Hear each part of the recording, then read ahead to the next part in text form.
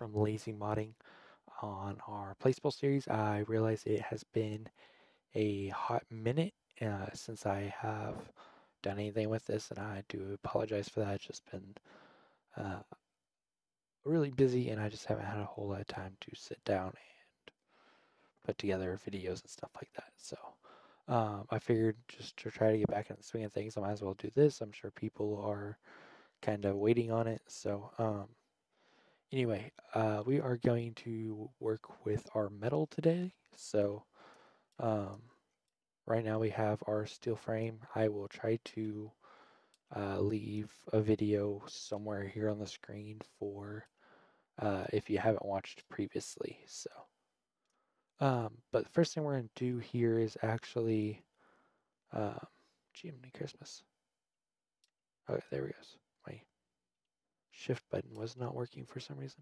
So, um, we're actually going to go here and go, since we're only going to do outside metal, we're going to go here and do mesh, and we're going to create a cube. So it's going to create this little cube down here. And what generally size I go with is, so on our y-axis we need it to be 4 feet, and on our z-axis, actually y is the only one that actually matters. And then or x, or the depth of the metal, I generally just go 0.125 or 1/8 of an inch. And then you can either put the double quotes or just type in IN and it'll convert it to an inch, or a foot, excuse me.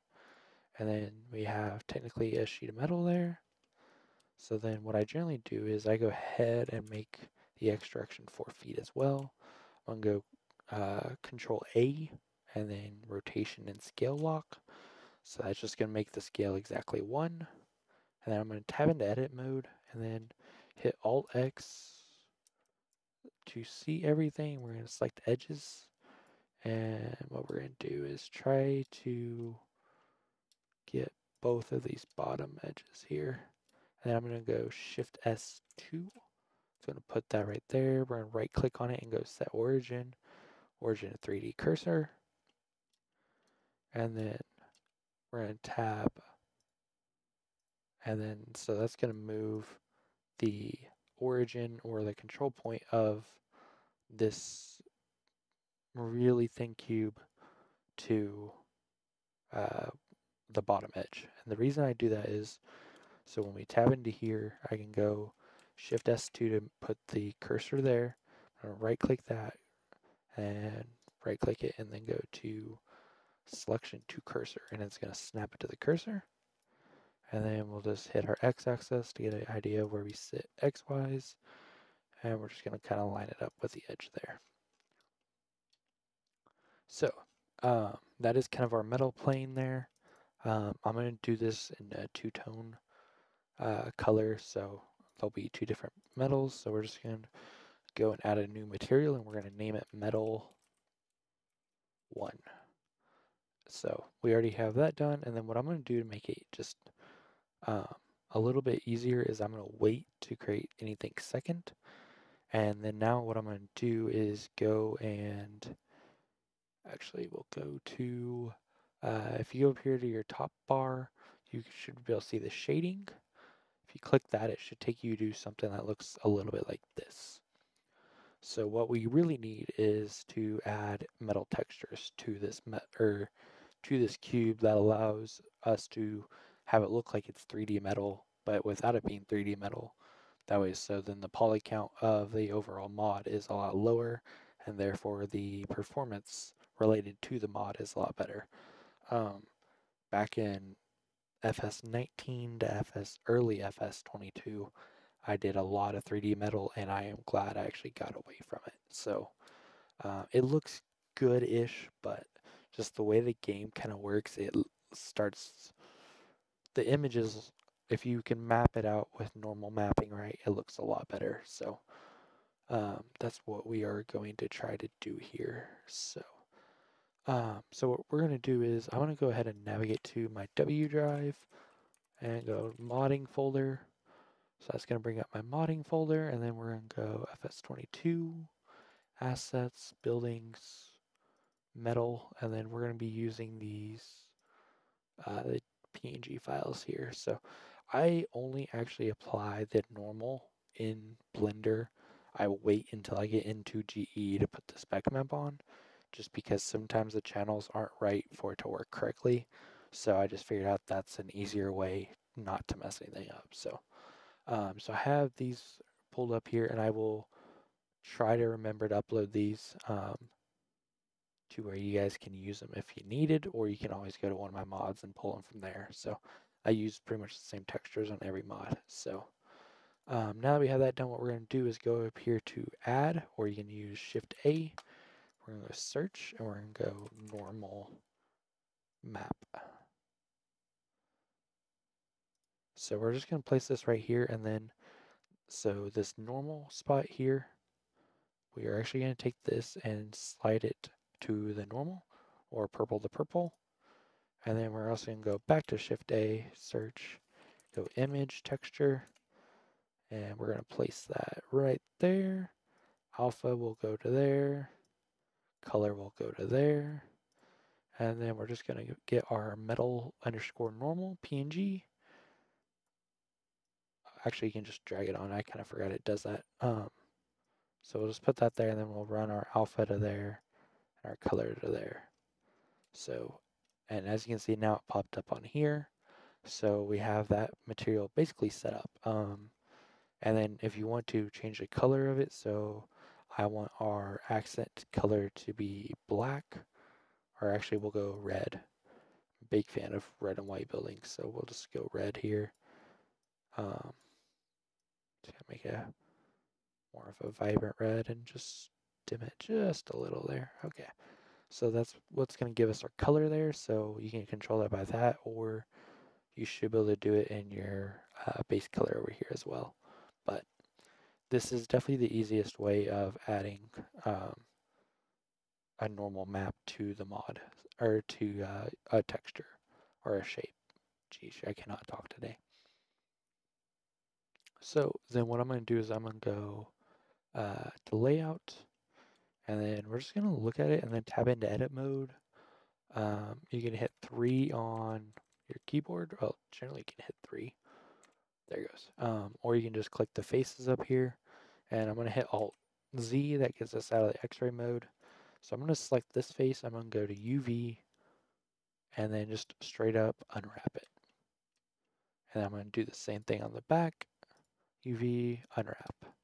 So what that's going to do is it's going to unwrap the mod to where the faces are exactly the same size as that normal map. So then if we go to UV editing here, we'll zoom out of this, and we're just going to select, because as you can see in the earlier thing, it was kind of like,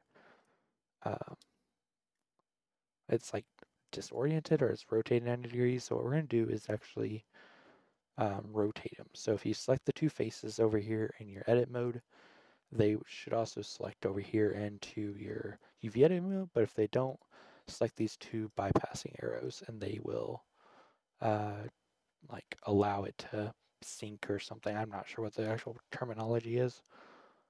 UV sync selection, so I guess I got it right. But once you have that selected, if you hit R on your keyboard, it'll bring up the rotate tool, and you can just type in 90 degrees, and that will rotate those UV maps 90 degrees.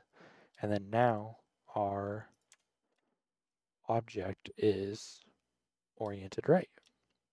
So if you're going to do inside, like inside textures or inside metal, etc., I do recommend doing a plane on the outside and a plane on the inside. What that does is it just allows you to have less poly, because it's only singular faces instead of doubled up. So it's the same process, you just have to do it with one face, and there's no extra sides. So what I'm actually going to do with the sides is I'm going to actually select them in here, and they'll also select here, and I'm going to hit X, and I'm just going to delete the faces. I don't really ever use the faces, honestly, on the sides. If you do your buildings right, they should be covered up by the trim. So I did notice that it's a little off here, so we're just going to kind of move it this way just a little bit. So It's not sitting on the metal, but it's pretty close. So anyway, so that is what we're going to do there. And then we're just going to take this, actually I like 4 feet. It's actually a decent height. So then to get our different one, what I'm going to do is go and hit Shift D, and it's going to duplicate it. And then we're going to go here and move just this up about where we need it. And then you should have this move UI that pops up in the corner. And under the Z, if you just put in 4, it'll line it right up at the top of the other one. And then if you want to go and you can go over here and duplicate. At least you used to be able to duplicate. Okay, there we go. We duplicated it. So now we have 2 metals. So I'm just going to here, we're going to name this metal, _2. And then we're going to make this white.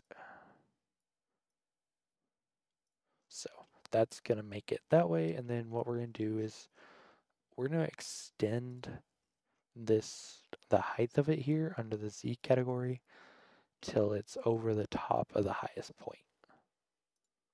Geez, I cannot navigate very well today. So we're just going to take it up to right about there. It doesn't have to be perfect. What that does is it allows us to be able to array it across of the front here and just allows it to be easier when it comes to cutting everything out. So that's what we're going to do right there. And then now that we have that done, we're just going to go back in here, go Control A, rotation and scale, right? So then it's still the same size. And then if you ever have an issue with where things look weird, I do highly recommend to check your face orientation. So it looks like we have a couple issues here on face orientation, but I'll fix those off camera here. Actually, I can fix one. But so basically these faces are facing the wrong way. So what we're going to do is I'm going to select that, and then we're just going to tab into edit mode, and then we'll see if it can actually fix itself. So you'll hit A to select everything, then go to mesh normals and recalculate outside.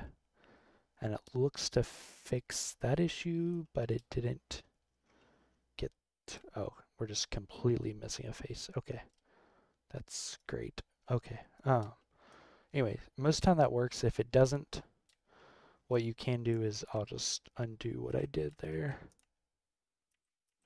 Okay, so if in case just recalculating outside doesn't work, what you can do is select the faces, just like that, and then go to mesh normals and just hit flip.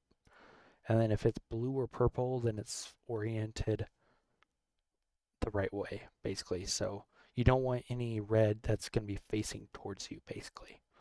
So, but anyway, the quickest way to do it is just if you hit A and then just mesh normals and then recalculate outside, it allows Blender to figure it out, so you don't have to do it on every face. But if you ever have an issue like this, you can just select that, that, and that, and hit F, and I'll fill that face in for you. So I'll fix the other ones here at some point.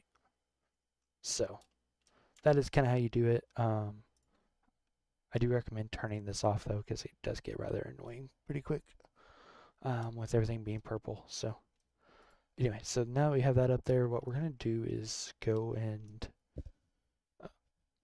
I generally try to leave the 2 different colors separate until like I need to actually mesh them together, just because it makes it a little bit easier. But generally what I can do is I'll slide these all the way over to the edge here, sort of about like that, just where it's just right on the edge, enough to if when you model up your corner trim that it covers it. So, and then generally what I do is I will just select one, but you know what, we might just see what happens here. So I'm going to go to modifier and search, and then this might look a little bit different if you're using like 3.9 version of Blender. I am using 4.1 at the moment, so things might be a little bit different. Everything should relatively be the same, but you never know. So, and then generally whenever you use the union Boolean modifier, it'll leave behind the original uh, object that was meshed together. So that's what it did here. So I'm just going to slide it out here, and I'm going to hit H to hide it. And then we're going to fix this real quick, and we're going to flip these faces back to the material they need to be. So I'm going to just select those, and then we're going to go here. And so this is what needs to be metal 2. So we're just going to go here and hit plus, select metal 2, and we're just going to click assign. So that just assigns a different material to that face. So as you can see, it literally looks like it's just a sheet of metal just painted differently. So, but that allows us to basically have one mesh. I wasn't sure how that was going to work, so that's why I was a bit hesitant there, but it worked well. So next thing we're going to do is we're going to go back to our modifiers tab or the gear wrench. We're going to hit modifier, search it, and it's going to be array, and hit enter. And then we're going to be arraying positively on the y-axis by a factor of 1. And then we're just going to set the factor x axis to 0 because we don't need any in the x direction. So that's going to basically multiply each of it down by 4 feet. So we're just going to increase our count here till it gets all the way across. How much is that? Oh, we'll show you guys the good way to do this. So, so it will be 22 sheets of metal across. So before I hit apply though, I'm actually going to go and duplicate this as well and slide it back here and hit hide as well. That way, so whenever we get to do something else, we don't have to recreate that again. So it is a very good practice to build, especially with metal. Like if you go and create a size or a material, just to have an extra one. It doesn't have to be visible, but just have it like sitting around the project until you're done with it. That way, so you don't have to like recreate the process every time. So that's what we're going to do there. So that's duplicated. I'm just going to go and hit apply. So that is now fully a wall of metal. So the next thing we're going to do is go and actually cut this door out. So I'm going to get rid of these back beams here. I want to get rid of the middle beam. That way, so then it's just a clear shot of this door right here. So the origin cursor is still already there. So we're just going to go to add cube. And then we'll go back to our x-axis and we're going to scale on our y. So go SY. And then we're just going to make it just about as wide as the door. So I think the door is about 29.5, so that works out well. And then we're just going to kind of leave that there. And then what we're going to do is tilt up a little bit. And then we're going to select that top face and we're just going to carry that upward. That way, so then we don't have to try to like expand it. And then we're just going to take it just right to the edge there. And basically what we're going to do is use this cube to cut this metal out. So you don't want it to be flush on the bottoms because sometimes that can give you an issue. So I generally just recommend just extending it just below where the metal stops. That way, so then it's just going to be a clear cut and not have to deal with later trying to compute edges. So it doesn't always end good. So before you cut though, make sure you go Control A and rotation and scale. I already did that. So that's going to give us a good cube to cut with. So then what we're going to do is select this wall. We're going to go to add modifier, search. We're going to go back to our Boolean modifier. And you want to be under the difference. So object wise, you're going to click this little eyedropper icon. And we're just going to select the cube. And then sometimes it works. Actually, what we need to do is, I completely forgot about this. So before you do all that, so just act like I didn't do that. Go into edit mode, hit A to select all, and then go to mesh, clean up, and merge by distance. So what that's going to do is there's going to be a lot of extra vertices from arraying this down.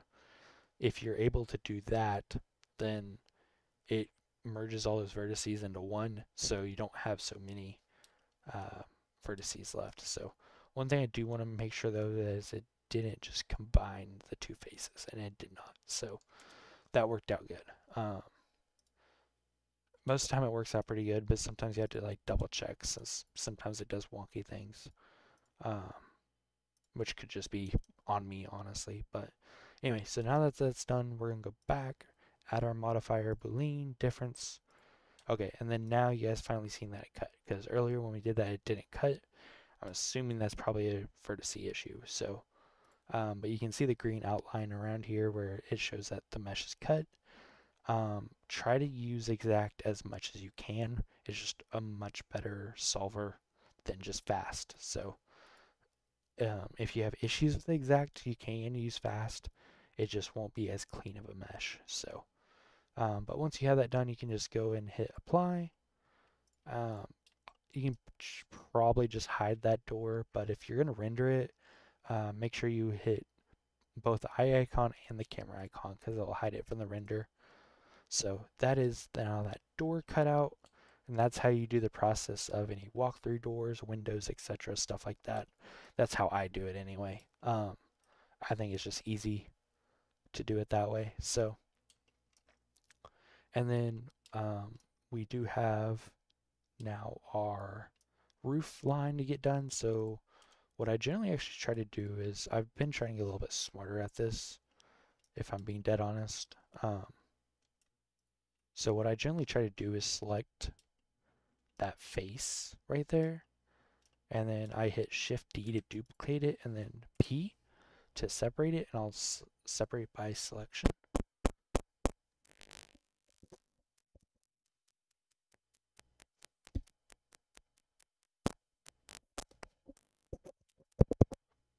Okay. Apologies for that. Sometimes my mic goes a little weird on my headset, so I don't actually have my actual setup with me at the moment. So we're just trying to get through what we can here. So once that's separated, you can just tab out of it, and then you'll have this mesh right here alone that you can use. And then generally what you can do is actually go to add modifier, search, and then we're going to find, I believe it's mesh, maybe not, solidify. So basically what that's going to do is it's going to take a plane and make it into like a 3D object actually. So that's what we're going to do here. That way so then we have top and bottom faces. So it looks like it's already done that for us.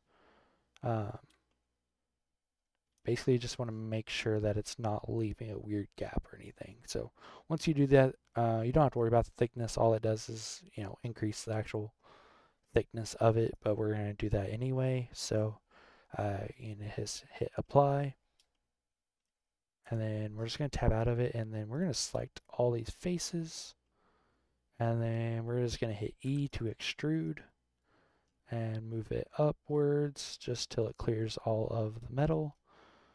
Booyah, looks amazing. And then also what we're going to do is go here and we are going to extend this outwards. So hit E and just pull it outwards. And then we're just going to hit E again, but don't pull it outwards. You want to hit E and then click off and then just pull it down. So what that's going to do is it's going to give you a flat edge along this side of this post to line it up perfectly, and then just take that below the metal, and then this is where it gets a little bit more tricky, but what you can generally do is select this face, go there and click that, just drag it out to here, and then select that edge and hit F, and then I'll create a face right there. But sometimes that doesn't really cut right, so I think we're just going to leave it, and I'll show you guys kind of what I end up doing quite a bit. So we'll just leave that there. We don't have to do it on this side because it's lined up, but now we have that done. What we're going to do is we're just going to slide it forward till the metal is inside. That looks good. So then we're just going to select the metal. Actually, we're going to make sure scale set. Make sure, I always got to make sure of that, because if it's not, then it can really mess some things up. So we're going to select the metal, go to add modifier, search Boolean, union, or difference, my bad. And then click the eyedropper icon and select the metal. And then once again, you can see the green outline of the object that stays. And then just hit A to apply object. Since we still have to do the back, I recommend keeping this. Just once again, just kind of slide it out and you can hide it because that gives you perfect dimensions of this, the beams all the way around pretty much. So you're probably wondering, but like this is still left. So it's pretty easy to get rid of it. So if you select that and then just tab into your edit mode, we're just going to click our face icon, do that, hit Control L to make sure everything's selected, do the same thing on the back, hit X and delete face. And just like that, that face is deleted. A good thing to do is just to make sure go back in here, select everything, mesh, clean up, and then merge by distance, and then sometimes there can be little weird issues that happen. So if you delete loose, if you have like a random vertice that's just hanging out in the middle of nowhere, that delete loose will take care of that. So anyway, that is kind of how you do that. I will probably try to do another video of how I do the rest of it. I just don't have a ton of time to sit down and do like an hour-long video, unfortunately. So hopefully this helps. That covered most of the basics on doing the metal on the sides. I will try to post a link to metal and stuff in the comment or in the description. If I don't do that, someone please remind me. Like I said, I've been pretty busy and under quite a bit of stress, so I do apologize for the lack of videos. So anyway, guys, if you enjoyed the video and it helped, please do consider giving it a like and hit the subscribe button. If you guys have any questions, comments, or other video ideas, please do leave a comment in that.